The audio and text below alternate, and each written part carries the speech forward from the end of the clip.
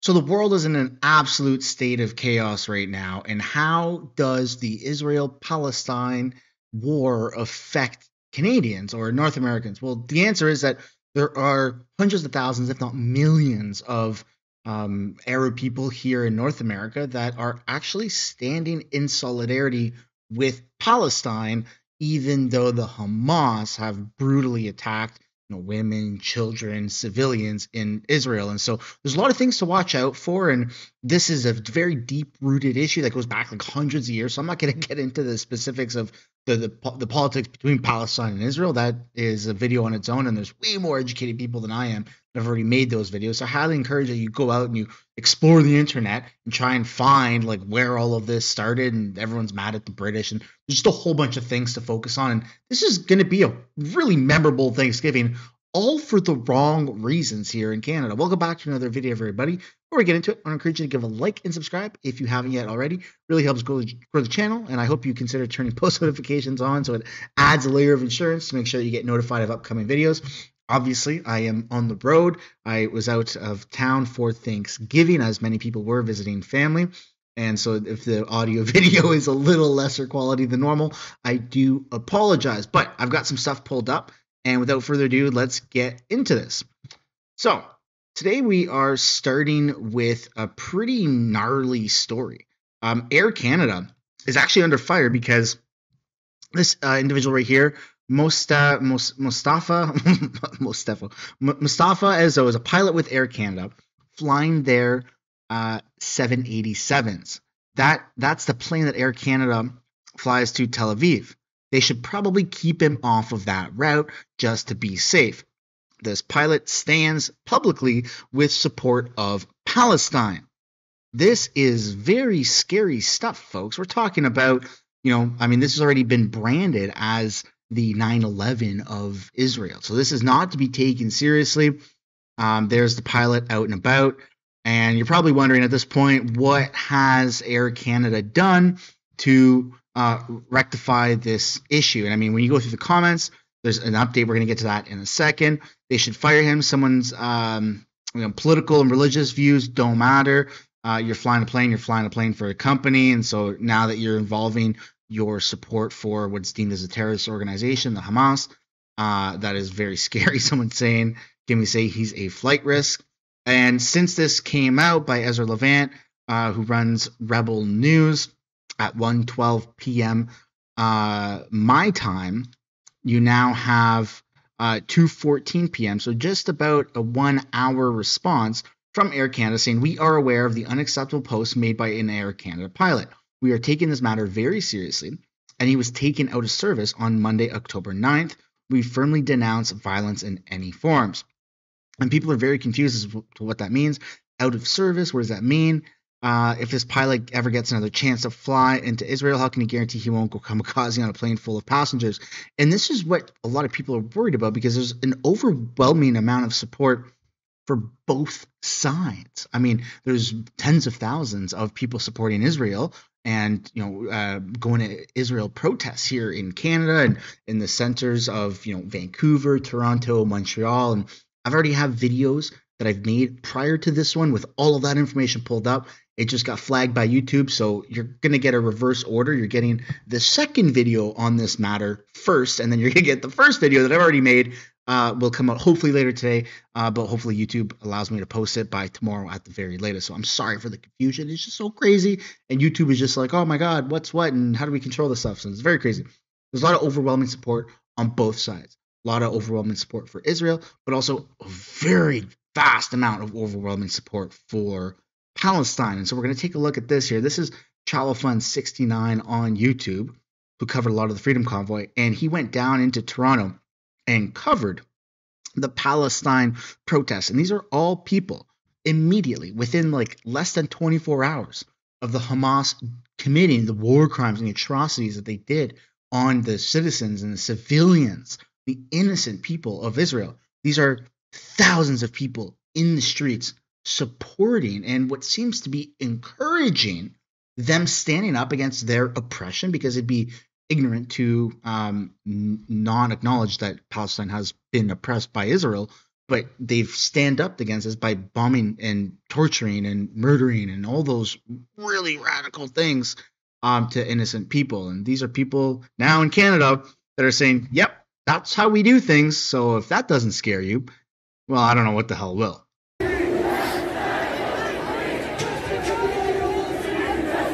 I see they're chanting something Trudeau now. Casey Gypsy News super chatted $5. Jeff, for the sake of all people kind, hope you have winterized your salty boots for this coming thing XOXO. Now, I imagine Rebel News is probably here somewhere covering it.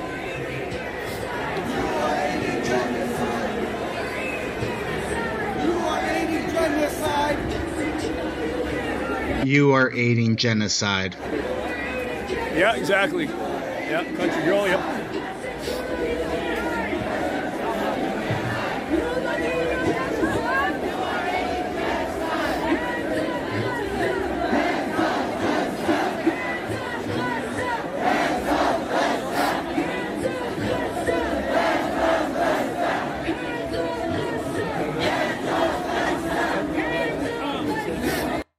So a lot of people right now, a lot of people are kind of stuck in this limbo of who do we support? Are we with Israel because of what happened to them? Are we with Palestine because of what's happened to them in the past? And of course, if you're supporting Palestine right now, you're kind of directly or indirectly supporting the Hamas, which are now listed terrorists and have committed some heinous acts. And so it's very confusing. It's all happening at once. And it doesn't seem like there's any time to process anything. And because this is something that doesn't involve Canada, Canadian history, Canadian culture, a lot of people are just find themselves in this whatever information that they grab onto first, and that's kind of what they support. So if you've now been, if the first thing that you've ever been aware of is the oppression of Palestine, and now they're fighting back, I could see how some people would view them as kind of freedom fighters or rebellion. But then you have the Canadian government and governments from around the world saying they're not rebellions, they're terrorists and do rebellions, murder innocent women and children the way that the Hamas did. Obviously not. And so it's just all very confusing. It's all happening at once, and it's overwhelming because it's taken over social media, it's taken over mainstream media.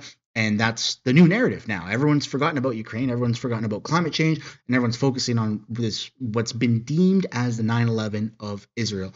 It's very scary stuff. But it's more specifically scary because of how many people are in the streets right here. I mean, this is a Travel Guy 69.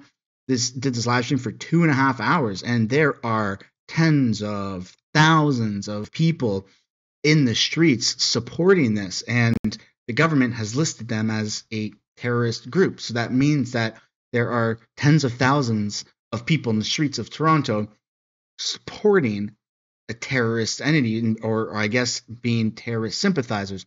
So it's all very confusing, and I'm trying to stay out of it the best I can, but this is a Canadian, channel, and therefore I just feel the need to bring this to your attention in case you've overlooked this or aren't aware of this, or have been living under a rock and you're just for some reason now be notified of my video. This is all very scary. A lot of masked people, and people are very worried about any sort of calls of violence that could happen here in North America.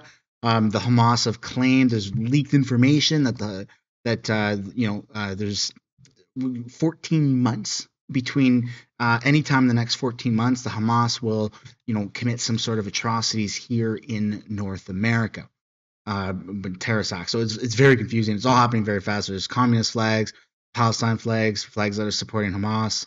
I don't think we've ever seen this level of support for what's deemed as a terrorist organization in Canada ever.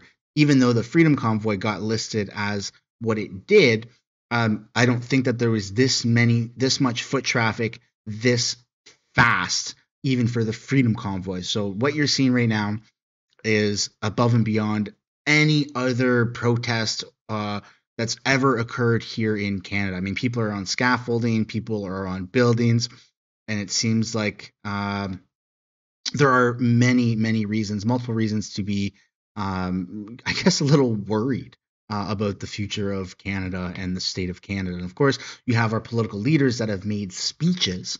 So let's take a look at what Pierre Poilievre has to say about what's happened here.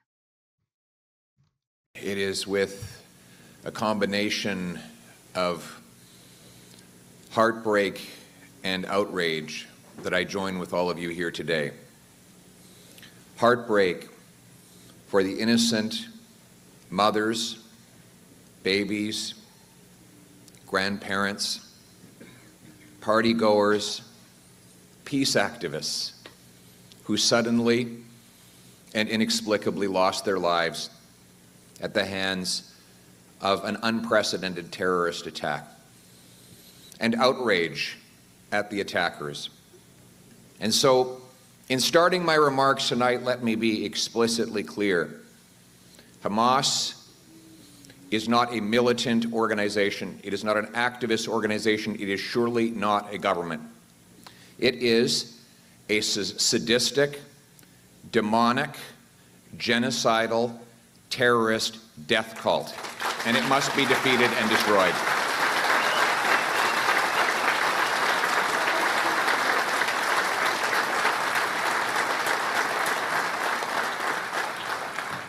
The incredible carnage that this terrorist death cult has unleashed in the last 72 hours would be bad enough were it not for the apparent pleasure and sadistic pride with which it was carried out. And so I say to those who might not perhaps have strong opinions about the Middle East, what kind of organization would carry out such hideous violence against such obviously innocent people and do it in the most cruel and odious manner and then willingly publicize it for all the world to see? This is evil in its purest form, and that evil must be defeated.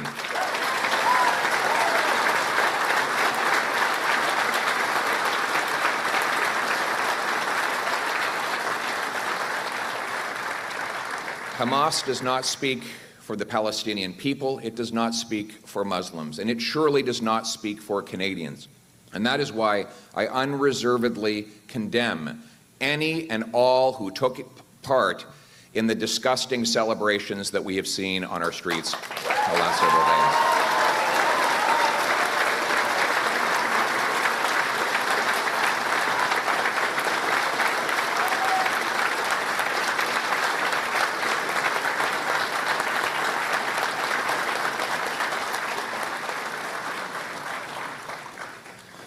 It is now for Canada to stand with Israelis as they carry out their right and obligation to defend themselves, to provide any support we can, and intelligence, and in any other way, to ensure there is high quality consular services for every Canadian citizen who may be stranded or in need of any assistance whatsoever. And I know that members of Parliament for all parties will be united in that purpose. Prime Minister,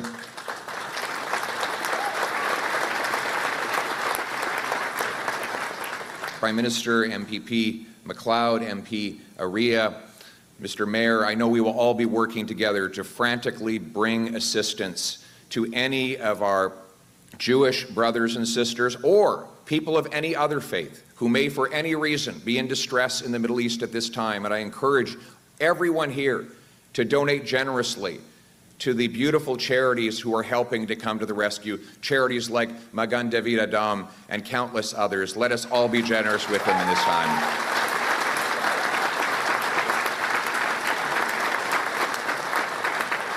And Canada must call for an investigation into how this attack was so well coordinated.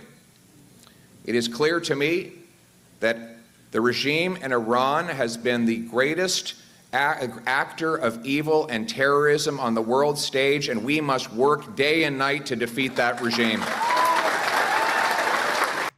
I disagree with one of those last points that Pierre just said, where he says that Canada should call on an investigation to happen. Yeah, obviously, but it's not our job, and we shouldn't be spending resources to investigate the matter ourselves. We should be focusing on why the hell it is that we have tens of thousands, hundreds of thousands of people that are living here in Canada that support the Hamas. How did they get here? Why are there so many people that support the Hamas? And if that's the case, then what the hell is going to happen moving forward? And what type of protections is Canada taking to prevent any further terrorist sympathizers from entering, or making sure that, I don't know, that Canada doesn't get struck next here domestically? Very scary, folks. It's very, very scary times. And I'd love to pass the question off to you. How do you feel about this? What side are you on? Do you support Palestine fighting the oppression? Do you support what they've done? Do you support Israel? Where do you stand? I'd love to know what you guys think down below in the comments. That's where we're going to end today's video. Thank you so much for watching. Don't forget to give a like and subscribe if you haven't yet already. And I will see you all in the next one. Bye for now.